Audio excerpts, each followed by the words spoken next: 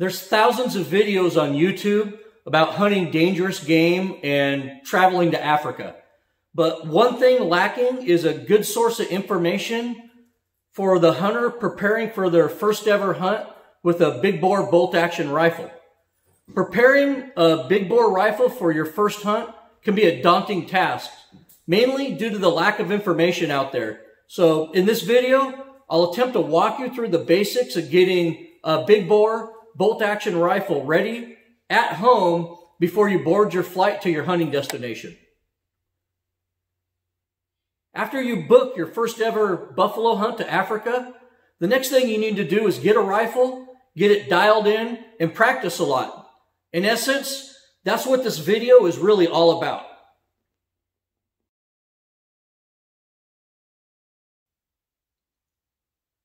If you watch guys like Mark Sullivan too much, you'll be convinced that you need some expensive double rifle to kill buffalo. In reality, probably just the opposite is true for the first-time hunter. Big bore double rifles are fantastic for stopping a charge at close range, and that's pretty much what Mark Sullivan does, or he prefers to do. But they have huge recoil, limited ammo capacity. The ammo's super expensive and hard to acquire. They're less accurate. They don't mount optics well. They're exceedingly expensive, and they take an entirely different skill set to master than the common bolt-action rifle that everybody's used to. For these reasons, a good controlled round feed bolt-action rifle is the perfect tool for somebody to take on their first buffalo hunt. In fact, for the client, it's probably the best tool for the job, regardless of how experienced you are. The first thing you need to do is get a suitable rifle for dangerous game hunting. I think it's pretty well established that a controlled round feed bolt-action rifle is pretty much the right tool for the job. So take a good look at the Winchester Model 70 like this one, or a CZ 550 Safari Express, a Ruger Hawkeye African, a Kimber Caprivi, or, the Montana or Dakota rifle. They have they offer rifles chambered in dangerous game cartridges. They have controlled round feed, and, they have established reputations in places like Africa and Alaska.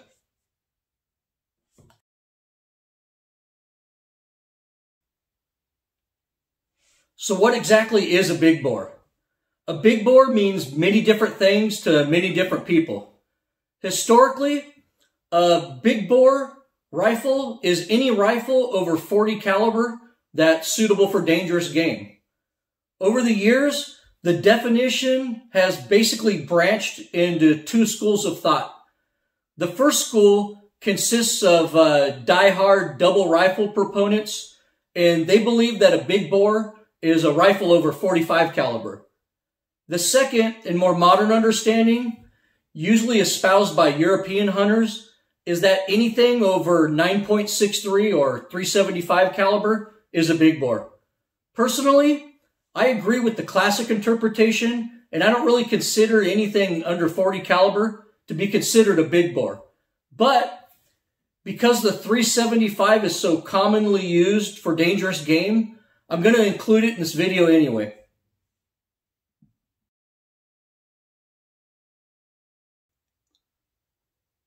The .375 and 9.63 by 62 is universally recommended as a minimum for ethically hunting Cape buffalo. In the hands of an inexperienced hunter or somebody who's very recoil sensitive, there's no reason to look past the .375. With a perfectly placed shot, the .375 will kill a big bull with little effort. If things get hairy, your PH will have a true big bore rifle to back you up anyways.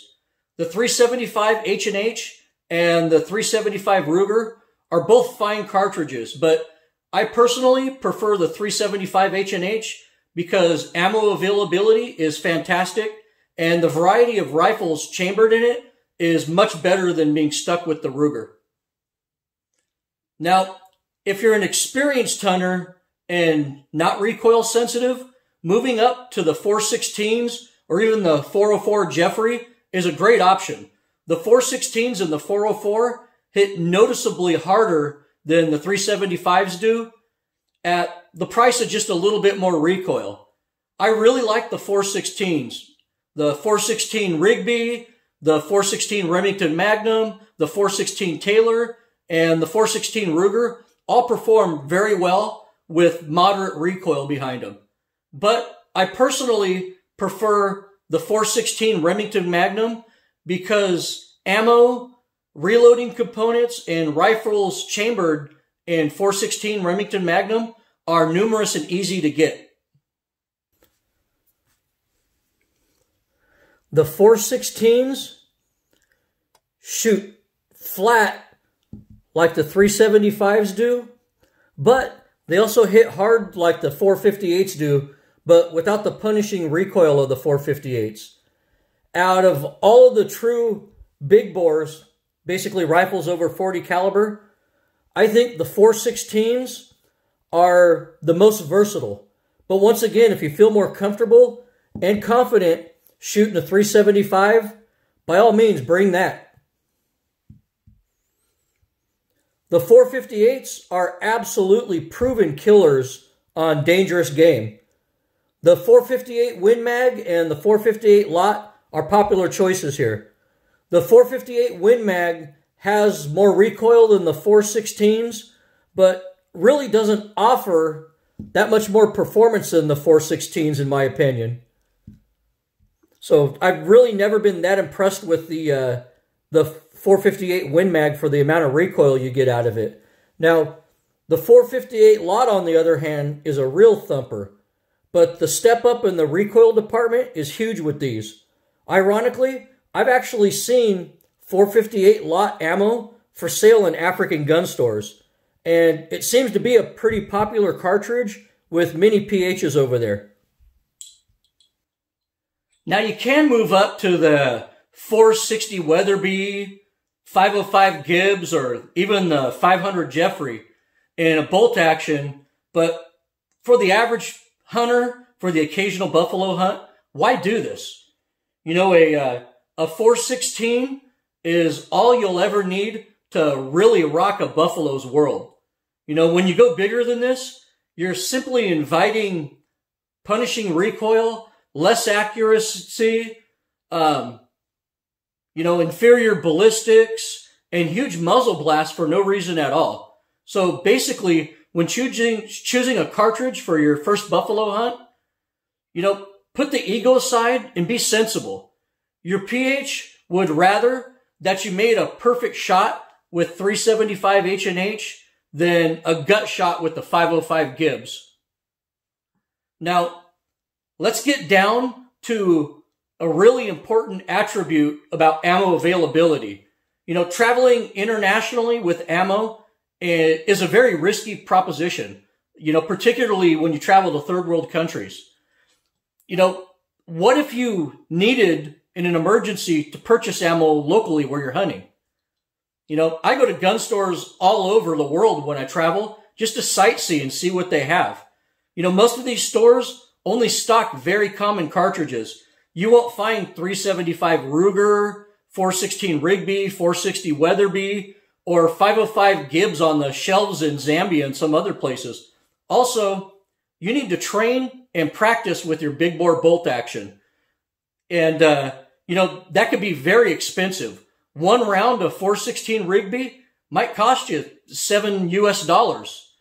So you could spend almost $30 just shooting at a target 4 times.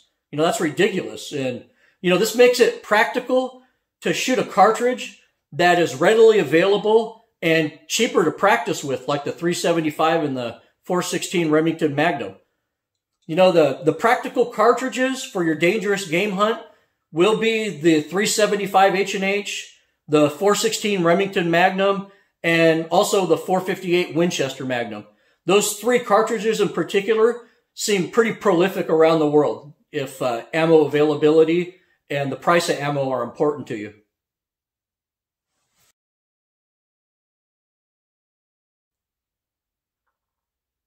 Now we're going to move on to bullet selection for your big bore bolt action rifle. This is where things get really confusing. Most people will tell you to ask your PH which bullets they prefer. And this is indeed good advice, but be mindful that there's a problem. Many of these different PHs give different and conflicting advice on what bullets to use. For example, I talked to 4 PHs in Africa this last fall, planning this year's hunt to Zambia and Zimbabwe. One PH told me not to bring Nosler partitions because they don't hold together that well, and that he preferred that I brought Woodleys instead. You know, another PH told me to bring Swift A-frames and solids with me because he trusted them the most. You know, basically he wanted a softer bullet that didn't over-penetrate on that first shot, and he wanted me to follow up on my follow-up shots with solids. So that was that PH's advice. Another PH told me not to bring anything but Hornady bullets. He basically exclaimed that all of the Hornady dangerous game bullets he's seen shot failed miserably. So he said to bring anything but those. And the last PH I talked to, he told me to load everything Barnes TSX and not to worry about bringing solids. So, you know, that's 4 well-respected PHs giving me 4 totally different answers on what bullets to bring. You know, and why this confusion? Why is this the case? Well, it's simple. They all base their recommendations off of experience. You know, probably a little bit of bias thrown in too. But, you know, if you use guides in North America or Europe, you'll see basically the same thing happening. But let me give you some of their logic here. Be mindful that some PHs hunt in areas where you'll be shooting bulls out of big herds. You know, and these PHs don't want you to use bullets like the TSX that might over-penetrate on that critical first shot and wound another buffalo behind that one. You know, most of these PHs want you to make that first shot with a softer bullet that's unlikely to do collateral damage. You know, other PHs hunt in areas where they're almost exclusively hunting Dagoboys, basically old males that are separated from the herd or following some distance behind it. And these Dagoboys tend to hang out in thick vegetation, in nasty areas. And they really rely on this vegetation for protection rather than the protection in numbers that the herd provides. You know, PHs in these areas seem to tend to favor deep penetrating bullets like the TSX that can shoot through some brush and penetrate deep or all the way through the buffalo, so tracking's easier. Other PHs, you know, they see a lot of bullets fail completely, you know, and like the PH who told me he hates the Hornady dangerous game bullets. So it just depends on the area and the type of hunting they do too, you know, but just be mindful, your PH gains a lot of his advice he gives you through experience. So I'm not saying to disregard their advice. In fact, you should probably follow it. So what's a good general rule of thumb to follow to satisfy your PH on your hunt with bullet selection? Well, I actually have a safe answer for you on this. I've never, ever heard of a PH in Africa that wasn't impressed by the Swift A-frame. Truth be told, the A-frame really isn't my personal favorite bullet, but it works great, and it seems to be the only bullet in Africa that every PH likes. So contact your PH and tell him that you plan to use a Swift A-frame and ask if he's okay with it. Most likely, he'll give you his approval, and at most, might also ask you to bring some solids for follow-up shots. But, you know, pretty much the Swift A-frame is liked in Africa by everybody. Can't go wrong with that as your bullet selection. Now, if you do plan on bringing solids make sure they're the same weight as your soft points and that they shoot to the same point of aim, point of impact. That way they work as a good system together.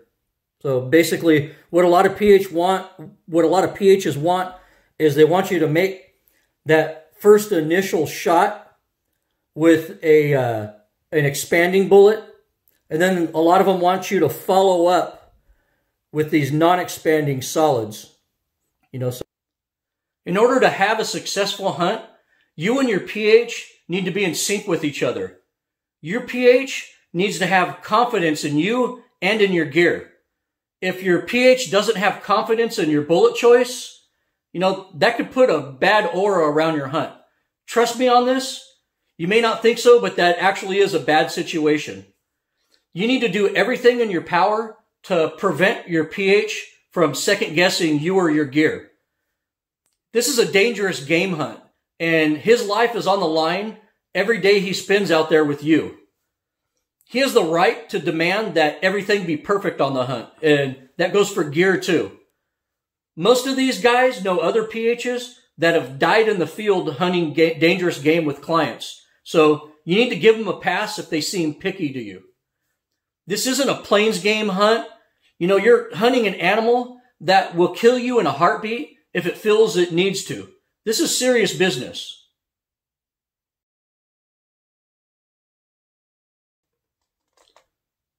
For your hunt in Africa, you'll either buy a box of commercial ammo or you'll load your own ammunition. Dangerous game ammo is very expensive, sometimes over $150 for one box of 20 rounds. So loading your own ammo will save you a lot of money in the long run. But don't load your own big bore ammo if you're not an experienced and skilled reloader. The dangers of an overpressure round in these huge Magnum cartridges can be deadly. Not only from the rifle exploding in your face, but also from a jammed casing that won't extract in the heat of the moment. Safari hunters that load their own ammunition know not to load near maximum pressures. They know to always full-length resize their brass for reliability in dirty conditions. They know to make a proper crimp. They know to never stretch the lifespan of brass in dangerous game cartridges. Loading dangerous game cartridges is no place to push limits or take risks. So if you're not an experienced reloader, I would not load dangerous game ammo. If you opt to buy commercial ammunition, well, you're in luck. We have some of the best commercially available big bore ammunition that's ever been made on the market today. The stuff that Nosler and Swift and Barnes and Federal and Norma put out nowadays is some of the best commercial ammo ever made. So if you're not 100% confident in loading your own dangerous game ammo, commercial ammunition is great, albeit it's pretty expensive. It's still a great option.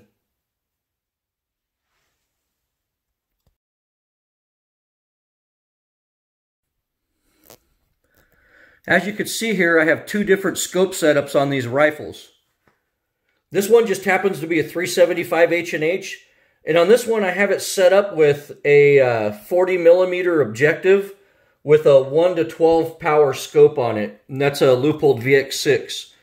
And you can see this has got a longer 25-inch barrel on it, and I basically use this one for longer shots on big game. I've actually shot a Gemsbok with this with a 250 grain TSX out to 250 yards. So this is a good performer out to longer ranges right here. And this just happens to be a Model 70 Alaskan, in case you're wondering.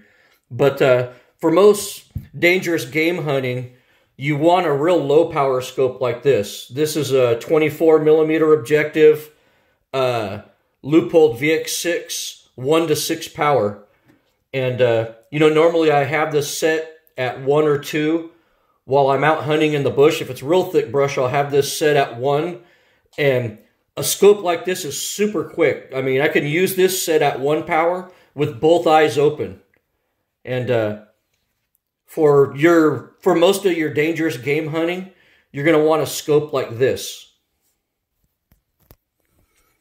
Also, in my previous video, you saw me talk about slings, and I'm really not a proponent of these people that go to Africa and think they need to just throw the rifle over their shoulder and hold the barrel and walk around and muzzle everybody. So when you're going to Africa and hunting, please just bring a simple leather or a nylon 2-point sling and put it on your rifle.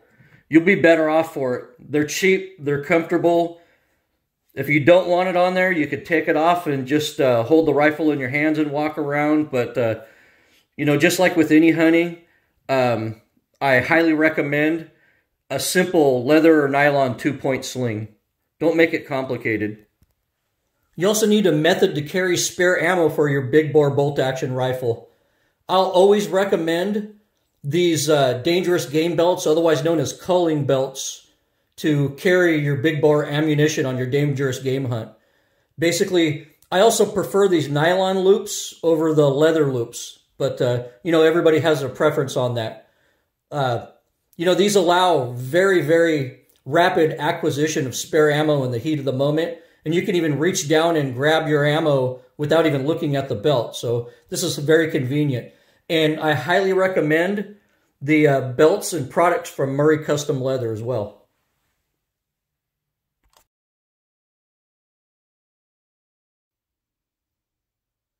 First, let's talk about the bench rest. At a minimum, you'll need to use the bench rest to zero your rifle. If you load your own ammunition, you might also need to develop loads off the bench. Unfortunately, this has to be done on a bench rest system of some type. And shooting a big bore rifle off a bench rest is a very punishing experience. Felt recoil is 2 to 3 times more punishing while shooting from the bench than it is while shooting from the standing position. So, unfortunately, to a limited degree, this is a necessary evil. So what you're going to do first is, before you even mount your scope on your rifle, you need to zero your backup iron sights. So it may take you 2 trips to the range, or, you know, you could bring the stuff to set up your scope while you're at the range, which is what I do. But before you mount the scope on this, you need to zero your iron sights first, because you might need these.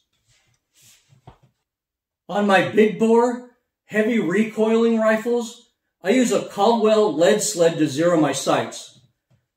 You know, I zero my iron sights first at 50 yards on all my rifles, and once the iron sights are zeroed, I install my scope and begin to zero my rifle with the scope on. Dangerous game rifles should have quick detachable scope rings, so you can rapidly remove your scope if it fails, or you need or prefer to use iron sights in certain situations.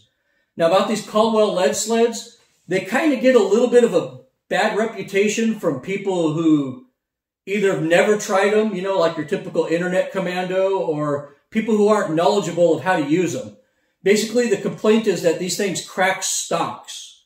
You know, they crack wood rifle stocks because basically when you pull the trigger, the rifle can't do any type of movement. Well, that's just not the case if you use these things properly.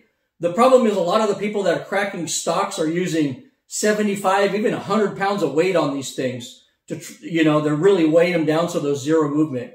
Myself, I use a 25-pound weight, and the rifle moves just fine. There's play in the system, and it mitigates most of the recoil into my shoulder to make zeroing a rifle and doing load development with a heavy recoiling rifle at least bearable. You know, I know some people go up to 50 pounds and they've never had any type of issues with it, but I would never go over 50. And for me, even when shooting 458 lot with 25 pounds on the lead sled, I really don't have any issues. So in my mind anyways, if you're doing load development or zeroing big bore rifles on any type of regular basis, these Caldwell lead sleds are worth their weight in gold. I mean, they're really going to save your shoulder, especially if you're a guy like me who's had shoulder injuries in the past. Still, I don't mind shooting these things offhand, off the sticks, but these things will just punish the hell out of you shooting off the bench. So these are mandatory in my mind for load development and, to zero your rifles. They come highly recommended by me. Now, after my iron sights and scope are zeroed, I'm done shooting off the bench rest for the rest of the hunting season. It's basically time to practice off the sticks and offhand shots.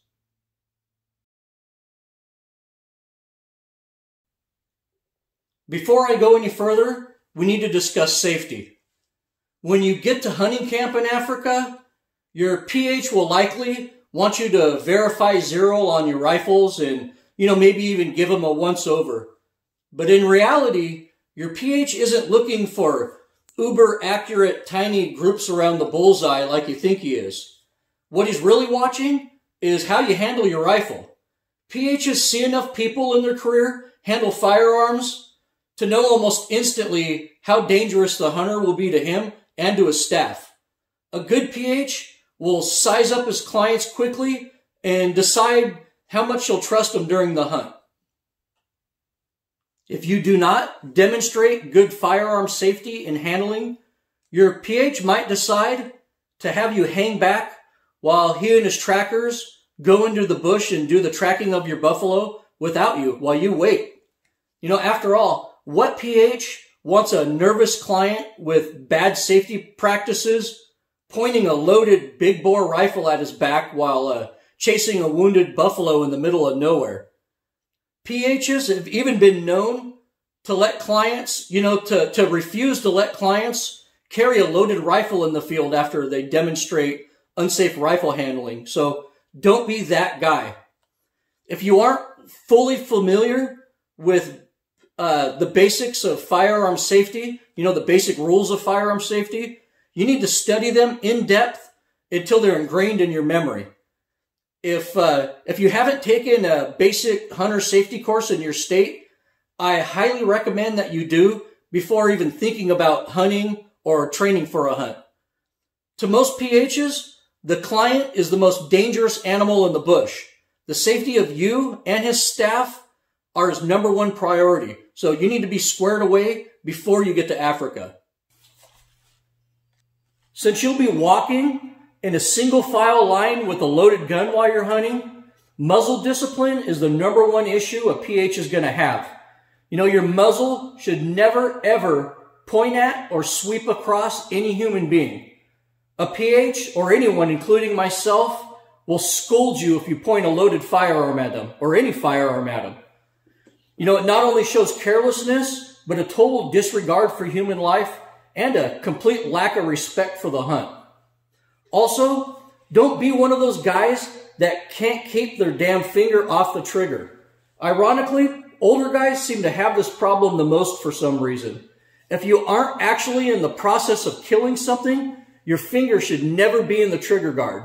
And remember, you never fire your rifle until your PH gives you permission to do so. And lastly, I always let my PH know the condition of my firearm.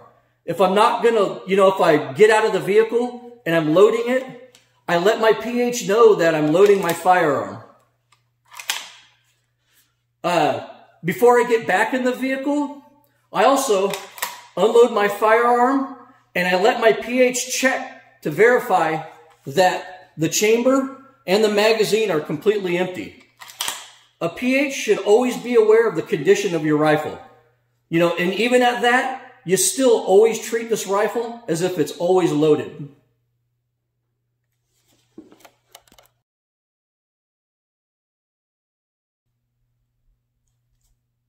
There's some controversy between African and American professionals about how to properly run the bolt on a bolt-action rifle after you take a shot.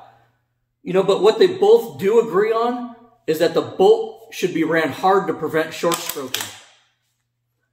One of the worst things you can do in the middle of a hunt is to short stroke the bolt and get a double feed or some other type of problem with it, some other type of malfunction. You have to move the bolt with authority. It's good to practice the up, back, forward, down method. Up, back, forward, down. You know, don't be delicate with this bolt. Run it hard. Don't be afraid. Also, many folks teach all kinds of crazy hand motions for cycling the rifle bolt. You know, like, don't bother with that. You know, in my opinion, just grab the damn bolt knob as hard as you can and run it like you hate it. You know, up, back, forward, down. That's all you really need to remember with that. And now to the controversy. You know, American professionals always teach that you should run the bolt with the rifle shouldered. You know, you take a shot, run the bolt. Take a shot, run the bolt. You know, but many African professionals think that you should unshoulder the rifle and run the bolt in the high ready position. Bang, and then back up. Shoot, down, back up. You know, the logic of the American technique is that the rifle is recharged and brought back into action as quickly as possible, almost without skipping a beat. You know, and the rifle doesn't have to be reoriented to the target after the shot or after cycling. You know, the American method of doing it is the fastest and most efficient way to cycle a bolt, I think. The logic of the African method is that those really long bolts on dangerous game rifles can almost slap you in the face while you're cycling the bolt. You know, so out of fear, some people might run the risk of short stroking the bolt because it's coming close to their face. Therefore, to ensure that the bolt is run properly and so that they could physically watch the empty shell extract and the new cartridge feed, some African professionals unshoulder their rifles to cycle the bolt. You know, they basically fire, go into the high ready position, cycle the bolt, get back on target and fire. You know, personally, I like the American technique of running the bolt, you know, but pretty much as long as you demonstrate good firearm handling skills and run that bolt hard, I really don't think your PH will care what technique you use.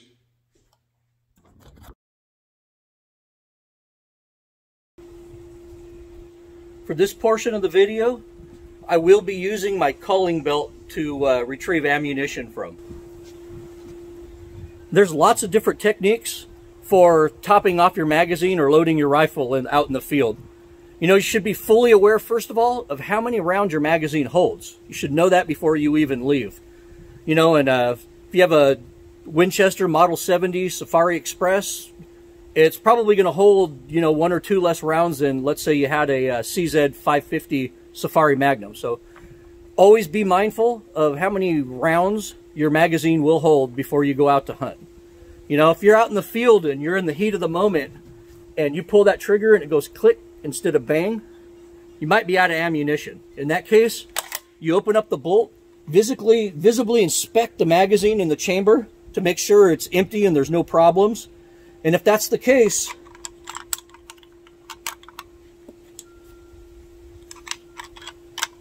it's time to start loading your magazine up. Once you get it loaded up, rip the bolt forward and you're back in action again. Now, if you're out hunting and you just take a shot or two and you want to top off your magazine, you need to be fully aware how to do that, you know. First of all, you need to realize that you probably have a round in the chamber already. So you're going to need to deal with that first. And you deal with that by pulling back, taking that chambered round off, reloading it back into the magazine, then grabbing ammo off your belt, topping everything off, ripping the bolt forward, put the rifle back on safe, and you're ready for action again with a fully charged magazine. So learning how to reload and top off your magazine in the field is something you need to go to the range and practice a lot, because you don't want to be, you want to have that muscle memory. You don't want to be fumbling around with cartridges trying to load them in the field. It's be a huge waste of time if you don't know what you're doing.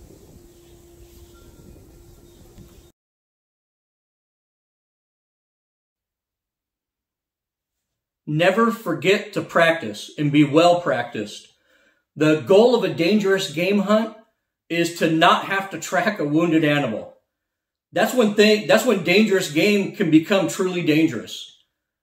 This makes the first shot absolutely critical on your dangerous game hunt. A bad first shot puts the whole hunting party in danger because they now need to track a wounded animal. This is why practice is so damn important. Also, you need to research where you'll be hunting and ask your PH what the average shot distance is going to be. If you're hunting buffalo in, coastal Mozambique, your average shot might be 100 yards or more. So, you need a flatter shooting load and, probably bigger optics to back that up.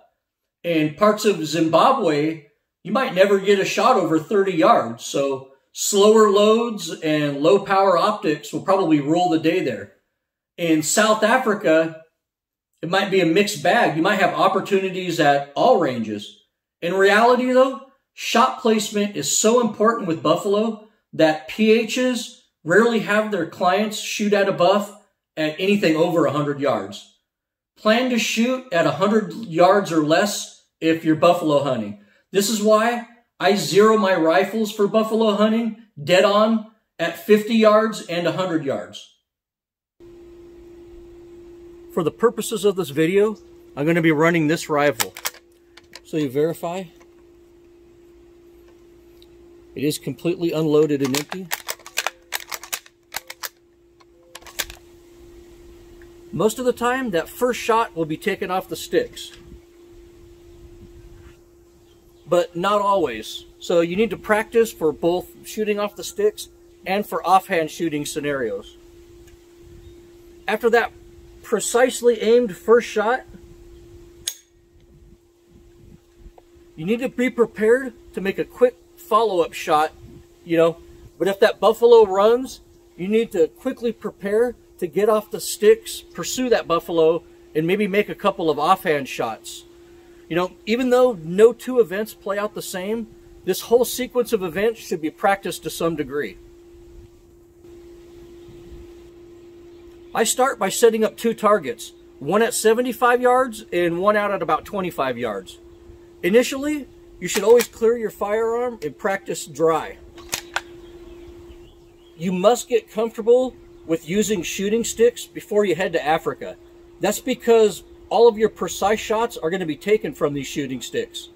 You need to get your method of clearing your sling around the shooting sticks, setting your rifle on the V-notch in the shooting sticks, and getting your grip on the rifle figured out before you head to Africa, and have to learn how to do this under stress. It's better to practice this now. For the first drill, I like to set up that target about 75 yards away. And the more difficult you make this shot in practice, that first precise shot, the better you'll be in the field. So set your scope on the lowest settings if you're using a scope before you start this drill. So at first you're going to approach the sticks while staying oriented towards your target.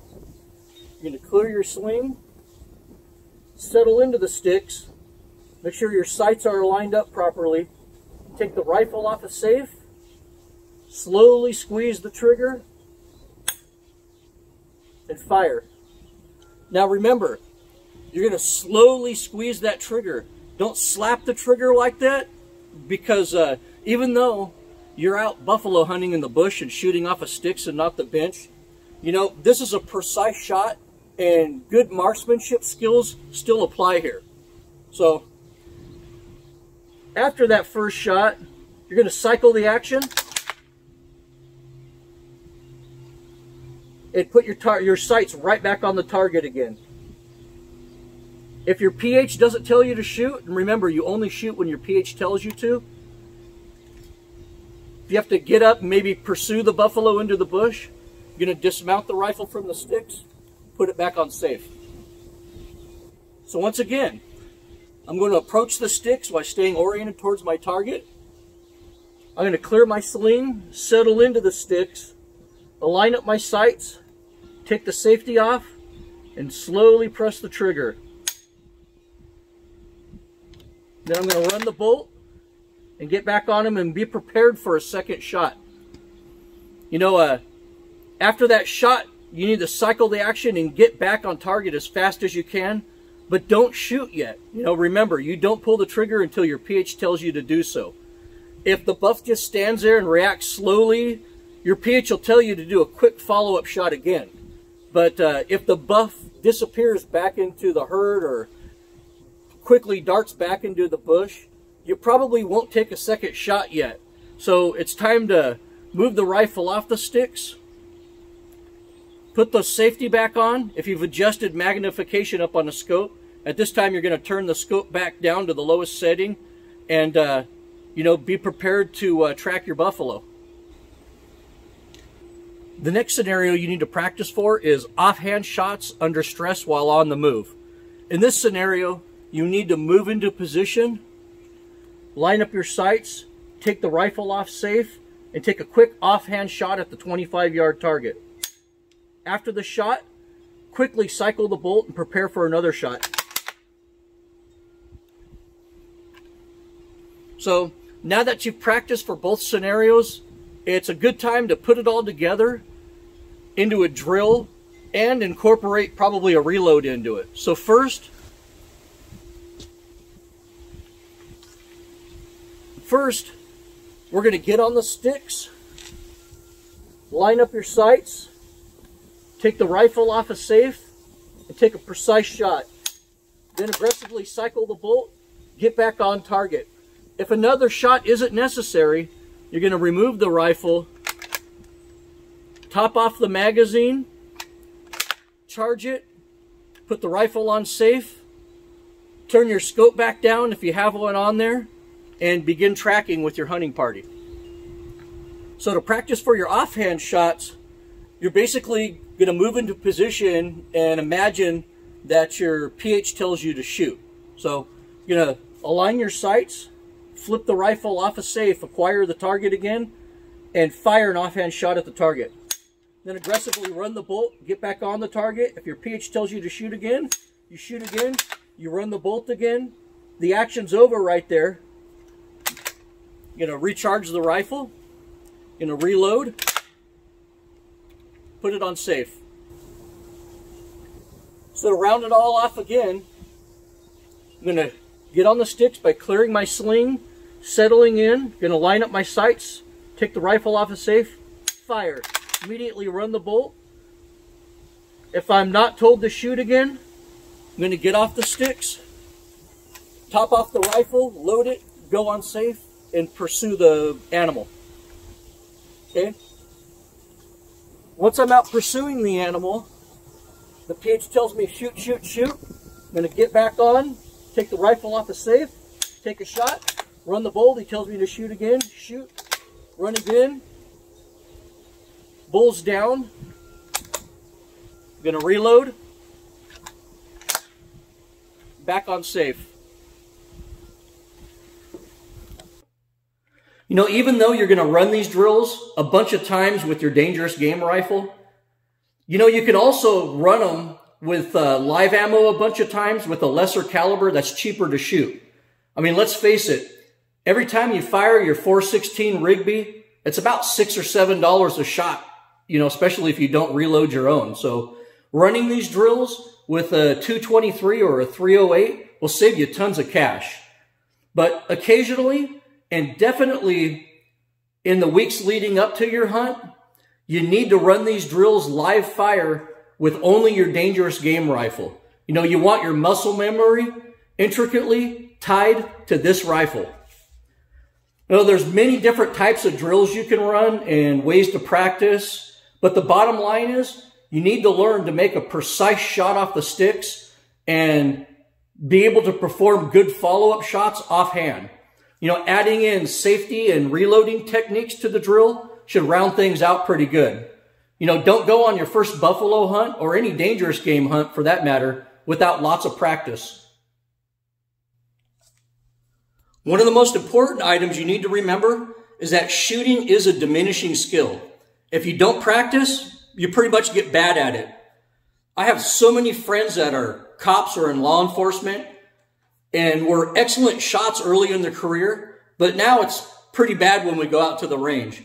I also have a buddy that was a Marine designated marksman, and now it's pretty embarrassing when he goes out shooting. So, you know, I'm not trying to belittle these people, but I'm just trying to demonstrate that no matter how good at shooting you were in the past, if you don't continue training, you're going to lose it. So make sure you're in top form before you take that trip to Africa. Practice a lot.